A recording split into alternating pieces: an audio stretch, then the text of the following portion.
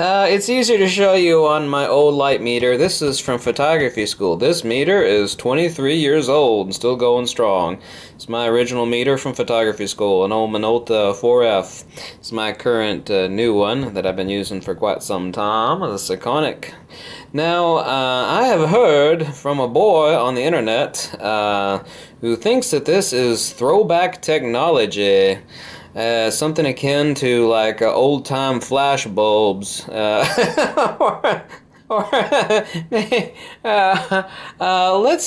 correct that here. Right now I have a main light that's really close. Now I can do this with a speed light or a studio strobe, but right now I'm going to show you with ambient lighting. And I have another light over here that's further away. Obviously, since it's further away, it's going to be less powerful. Now I want to calculate flash ratios. Why is that important? Well, if you have more than one speed light, or if you have a studio strobe, a main light, then you have a fill light, then you have a background light, I want to calculate my lighting ratios. And you see, your camera can't do any of this, so I am going to take a meter reading right now.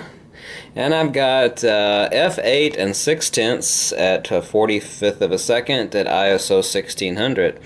So now that would be my main light. Now I'm just measuring ambient right now, but you can duplicate the exact same thing with a speed light or a studio strobe that I'm doing with ambient. So now I turned on my my distant light, and I'm going to turn off my main light. And so now I'm going to replicate my fill light, or it could be a hair light, and I'm going to hit my average button, and then I'm going to okay, now I'm taking a reading off my secondary light, and I have an EV difference of 1.5. Okay, what does that tell me?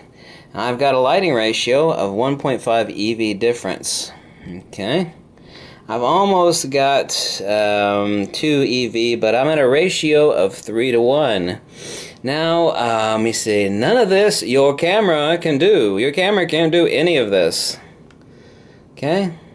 Relative to my first meter reading, my main light here, which could be ambient light, or it could be a studio strobe or a speed light, relative to my fill light or my hair light or my background light, I have a difference of 1.6 EV at the exact same ISO and shutter speed, which gives me a lighting ratio of right at 3:1.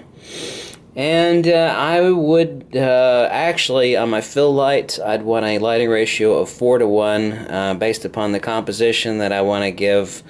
About a 2-stop spread between my main and my fill, if that's my choice. So all I have to do is dial down the power. Dial up the power over here on, dial down the power over my fill, or dial up the power on my main light, but not to the point where I blow my speculars or I have to adjust the ISO and or shutter speed.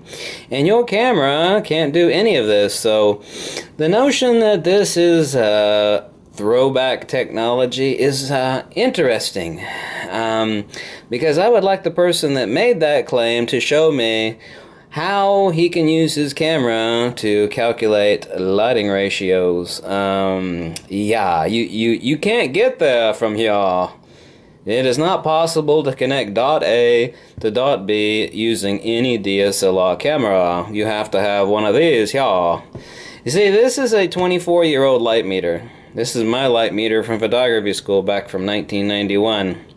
And this old meter can do more than a Nikon D5, D500, Sony A7. None of those cameras can do any of this stuff.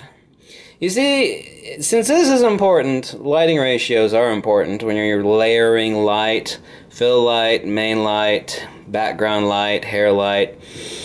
Your camera can't do any of that. So the notion that this is a throwback technology makes me go, I'm thinking that guy does not know what he's talking about. Well, I don't think I know for certain. Thank you for watching. Catch you later.